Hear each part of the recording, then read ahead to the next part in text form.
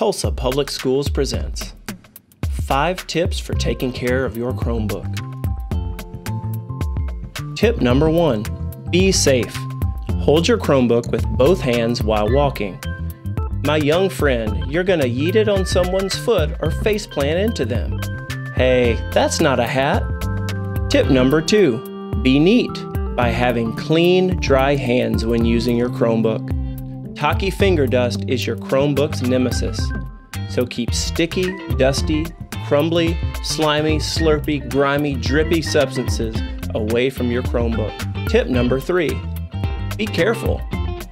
Flooding a Chromebook with water will destroy its brain, so if you need to hydrate, step away from your Chromebook to sip. Tip number 4, be gentle. That's not a frisbee.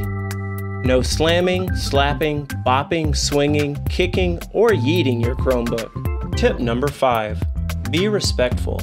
I like your dance moves! But your music is distracting to your classmates. Please keep your headphones plugged in when you're doing your work.